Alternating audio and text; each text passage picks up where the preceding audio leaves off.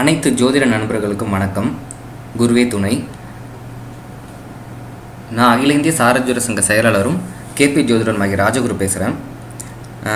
KP ஜோதிடத்தை வளர்த்து வரும் அகில இந்திய சாரஜோதிட சங்க நிறுவனர் என்னோட குரு திரு தேவராஜ் ஐயா அவர்களுக்கு என்னோட நன்றியை தெரிவித்து இந்த வீடியோ பதிவை நான் ஆரம்பிக்கிறேன்.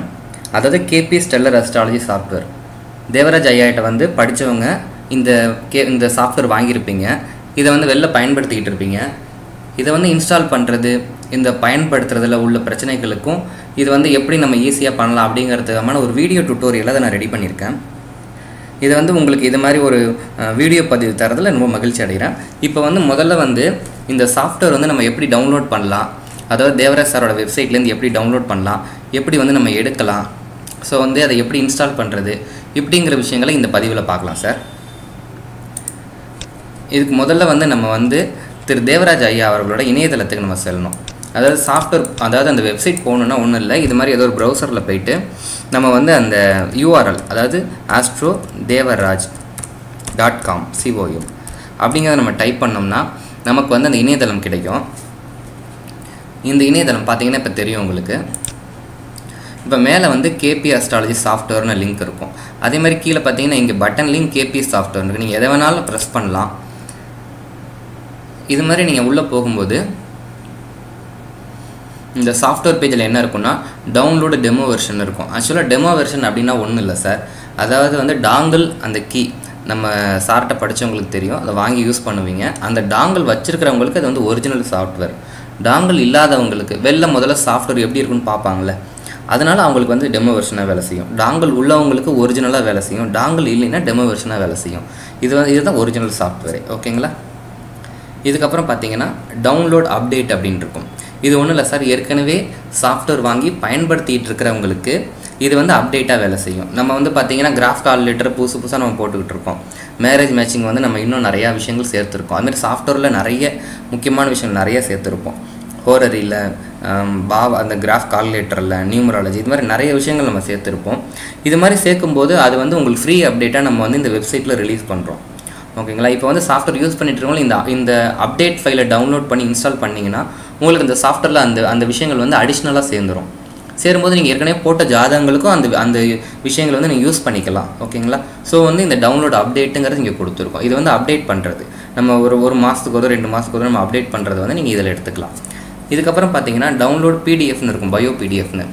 அது வந்து பிடிஎஃப் வேலை செய்யாதவங்களுக்காக ஒரு சாஃப்ட்வேர் கொடுத்துருக்கோம், பயோ பிடிஎஃப்னு. இன்னொன்று என்னென்னா, இந்த பிடிஎஃப் ஃபைல் எப்படி இருக்கும் அப்படிங்கிறத ப்ரிவ்யூ எடுத்து பார்க்குறதுக்கும் இந்த பயோ பிடிஎஃப் யூஸ் ஆகுது. ஓகேங்களா? அதனால் அந்த பயோ பிடிஎஃப்னு கொடுத்துருக்கோம். இந்த 3 விஷயங்கள் தான் நம்ம சாஃப்ட்வேர் பேஜில் இருக்கும். ஒன்று வந்து இந்த மெயின் சாஃப்ட்வேர் டெமோ வெர்ஷன் இருக்கும், இதான் மெயின் சாஃப்ட்வேர். அடுத்தது அப்டேட் ஃபைலு, இன்னொன்று பயோ பிடிஎஃப். இது 3 இருக்கும் சார்.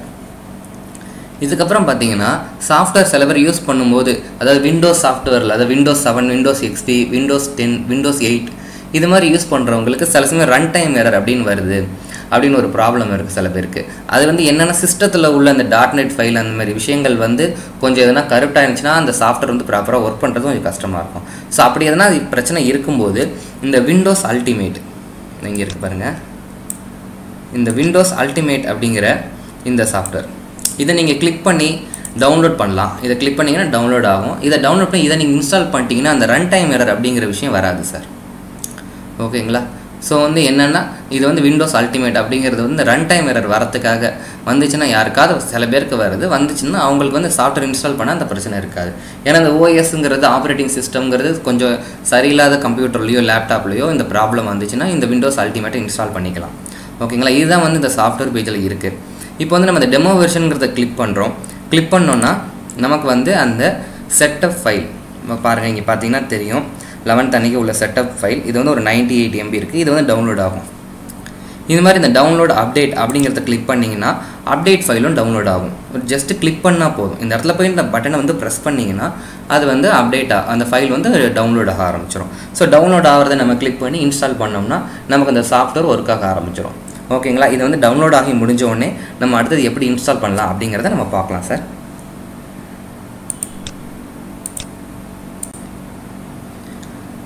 இப்போ வந்து அந்த 2 ஃபைலும் டவுன்லோட் ஆகிருக்கு. அதாவது வந்து செட்டப் அப்படிங்கிற ஃபைல் வந்து சாஃப்ட்வேர் ஃபைலு, அதுக்கு அடுத்து இருக்கிற அப்டேட் அப்படிங்கிறது வந்து அப்டேட் ஃபைல். இப்போ செட்டப் பார்த்திங்கன்னா ஒரு 98 MB இருக்குது, அப்டேட் ஃபைல் பார்த்திங்கன்னா ஒரு 18 MB அது மாதிரி வரும்.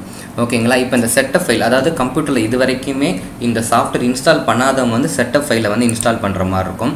ஏற்கனவே சாஃப்ட்வேர் வச்சு யூஸ் பண்ணிகிட்டு இருக்கேன், அப்டேட் மட்டும் வேணுங்கிறவங்க அப்டேட் ஃபைலை இன்ஸ்டால் பண்ணிக்கிற மாதிரி இருக்கும். ஓகேங்களா? இப்போ வந்து இந்த செட்டப் ஃபைல் அப்படிங்கிறத நம்ம இன்ஸ்டால் பண்ணலாம். ஜஸ்ட்டு ரைட் கிளிக் பண்ணி ஓப்பன் கொடுக்கலாம், இல்லை டபுள் கிளிக் பண்ணலாம். ஜஸ்ட்டு ஓப்பன் கொடுத்தோன்னே என்ன சொல்லுது, இதை வந்து நீங்கள் இந்த கம்ப்யூட்டரில் ரன் பண்ணுறதுக்கு அலோவ் பண்ணுறீங்களாங்க. நீங்கள் ரன்னு கொடுத்துட்டிங்கன்னா போதும். ப்ரிப்பேரிங் டு இன்ஸ்டால், அதாவது இந்த ஃபைல் வந்து ஒரு சின்ன ஜிப் ஃபார்மேட்டில் இருக்கிறது வந்து எக்ஸ்ட்ராக்ட் ஆகிட்டு இருக்கு. ஸோ இது எக்ஸ்ட்ராக்ட் ஆனோடனே அடுத்தடுத்த ஸ்டெப்ஸ் வந்து நமக்கு சொல்லும்.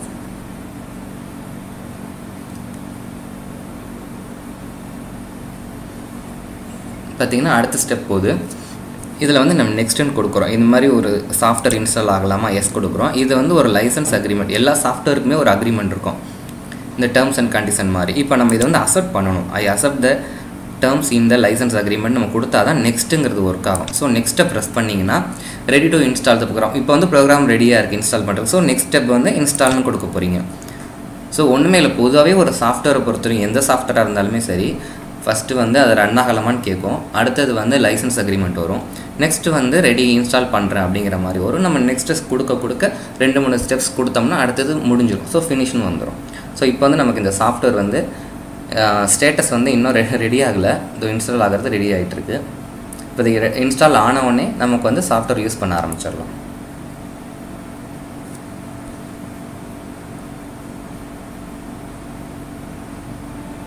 இந்த இன்ஸ்டால் பண்ணுற இதே மெத்தட் தான் வந்து நம்ம அப்டேட்டுக்கும் இதே மாதிரி தான் கேட்கும்.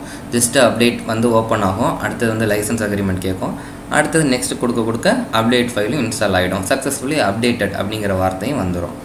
ஓகேங்களா? ஸோ பார்த்தீங்கன்னா இப்போ ஃபைல்ஸ் காப்பி ஆகிட்டு இருக்குது இந்த கம்ப்யூட்டரில். இது முடிஞ்சோடனே நம்ம யூஸ் பண்ண ஆரம்பிச்சிடலாம்.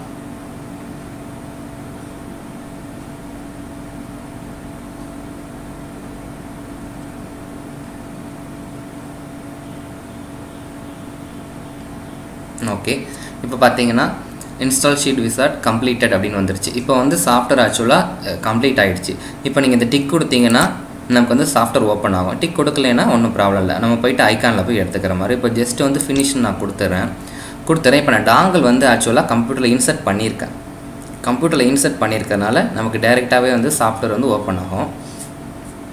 இப்போ பார்த்தீங்கன்னா டெஸ்க்டாப்பில் வந்து அந்த ஐக்கான் இருக்கும், உங்களுக்கு தெரியுதோ. இந்த வந்து அட்வான்ஸ்டு கேபி ஸ்டெல்லர் astrology.exe அப்படிங்கிற ஐக்கான் வந்து ரெடியாக இருக்கும். இந்த ஐக்கான் நீங்கள் டபுள் கிளிக் பண்ணி ஓப்பன் பண்ணலாம். ஏற்கனவே நம்ம வந்து ஓப்பன் பண்ண கொடுத்ததுனால இங்கே நமக்கு வந்துருச்சு. ஸோ வந்து பாருங்கள், எந்த ஒரு விஷயமுமே இல்லை. ஜஸ்ட்டு வந்து அந்த சாஃப்ட்வேர் டவுன்லோட் பண்ணுறேன், ஜஸ்ட்டு இன்ஸ்டால் பண்ணுறேன், ஜஸ்ட்டு அதை டபுள் கிளிக் பண்ணி ஓப்பன் பண்ணுறேன். ஓப்பன் பண்ணோடனே 2-3 ஸ்டெப்ஸ் கேட்டுச்சு, கொடுத்தோம். இப்போ சாஃப்ட்வேர் ஒர்க் ஆக ஆரம்பிச்சிருச்சு. இப்போ வந்து டாங்கல் வந்து நான் வந்து என்னோடய கம்ப்யூட்டரில் இன்சர்ட் பண்ணியிருக்கேன். ஸோ வந்து ஃபுல் வெர்ஷனாக ஓப்பன் ஆகிடுச்சு. ஓகேங்களா? இப்போ பார்த்தீங்கன்னா இங்கே நம்ம போய் அபவுட்டில் நீங்கள் செக் பண்ணலாம். செக் பண்ணிங்கன்னா last update on 11th July 2017. So வந்து எது கடைசியான வெர்ஷன்னு பார்த்தீங்கன்னா உங்களுக்கு நம்ம வெப்சைட்லேயும் தெரியும். இதில் 11th July அன்றைக்கி கடைசியாக பண்ணது அதோடு இருக்குது. ஓகேங்களா? இப்போ ஃபுல்லாக அப்டேட் பண்ண நம்ம சாஃப்ட்வேர் வச்சோம். ஸோ இப்போ நமக்கு வந்து அப்டேட் ஃபைல் இன்ஸ்டால் பண்ணுங்கிற தேவை கிடையாது. ஏன்னா 11th July அன்றைக்கி தான் அப்டேட் ஃபைலும் ரிலீஸ் பண்ணியிருப்போம். இதுக்கு அப்புறமேலே என்னென்னா நம்ம இந்த ஒரிஜினல் சாஃப்ட்வேர் இன்ஸ்டால் பண்ண வேண்டியதில்லை. ஜஸ்ட்டு வந்து அப்டேட் ஃபைல் மட்டும் இனிமேல் இன்ஸ்டால் பண்ணால் நமக்கு எல்லா ஆப்ஷனுமே கிடைக்கும். ஓகேங்களா? இது பார்த்தா உங்களுக்கு புரிஞ்சிருக்கும். இதுக்கப்புறம் ஒன்றும் இல்லை. இப்போ பார்த்தீங்கன்னா இதில் எல்லா ஆப்ஷனுமே கிடைக்கும். உங்களுக்கு ரைட் கிளிக்கில் கிடைக்க வேண்டிய ஆப்ஷன்ஸ், இது மாதிரி எல்லா ஆப்ஷன்ஸுமே கிடைக்கும். இப்போ வந்து சாஃப்ட்வேர் வந்து இன்ஸ்டால் பண்ணி ஆயிடுச்சு. இதுக்கு அடுத்தது என்ன ப்ரொசீஜர், அடுத்தது என்னென்ன பண்ணலாம் அப்படிங்கிறத நம்ம அடுத்த வீடியோவில் பார்க்கலாம். அனைவருக்கும் நன்றி சார்.